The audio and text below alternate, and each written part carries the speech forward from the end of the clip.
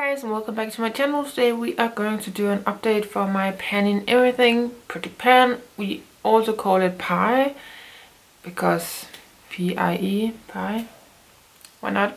We use that hashtag at least in our videos and on Instagram, so you should definitely check that out if you want to see more of these kind of videos. I'm doing this as a collab with a bunch of lovely ladies. They are here on YouTube and Instagram, as I just said, and they are absolutely amazing, so you should definitely check them out. Personally, I love hitting pan on products. It is so satisfying to see that shiny pan. I do love finishing off products as well, but there's nothing more exciting to see shiny pan through the product. I chose 4 products to work on at a time, and I'm pretty happy about my progress so far because I have had a pan for every single update. So far we have only, this is the second update, but that is really exciting that I can hit a pan for every update. So let's just get into the products so we can go ahead and talk about them. And I will talk about the most exciting one because I hit a pan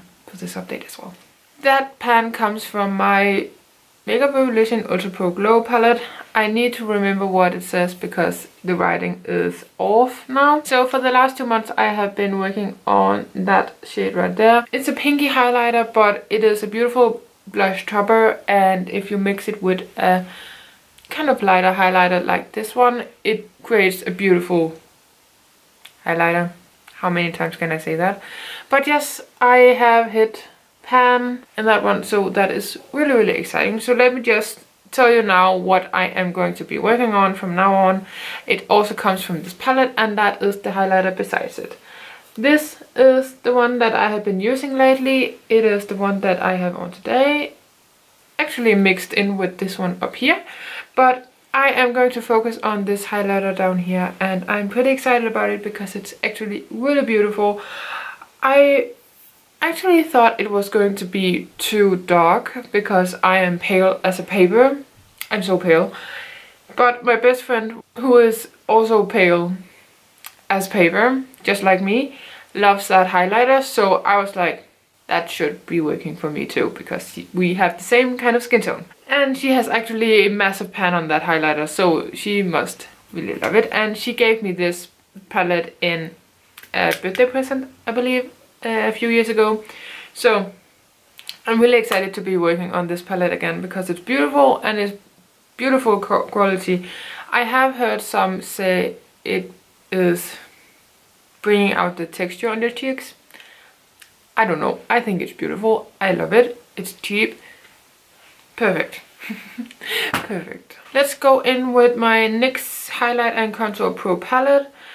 And I am working on the banana shade. Last time I rolled out this one because I hit a little bit of pan. Now I have massive pan because I am still mixing it with the yellow shade, which has some wear.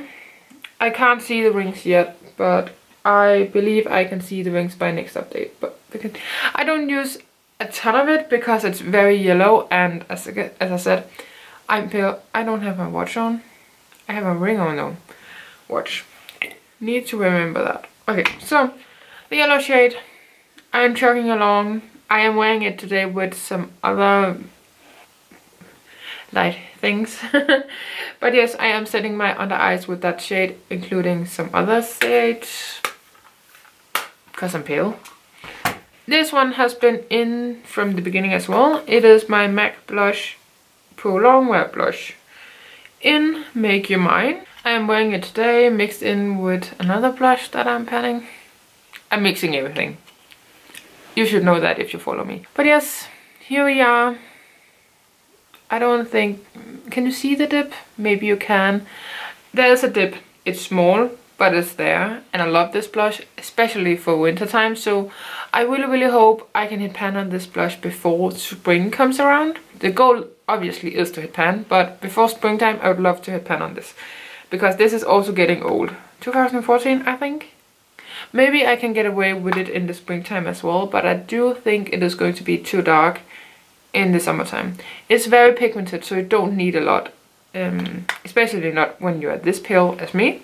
So, that's that. Last time I rolled in an eyeshadow from the Too Faced Chocolate Bar that I was trying to pan last year as my Panda palette, so that is why it is looking very used. This is how my palette looks like. I'm covering up my Franken shade because that is in another project that is going up. The finale is going up in a few days, so I don't want to spoil anything. But I am working on semi-sweet red there. I don't know if you can see the dip that is forming. A little bit maybe.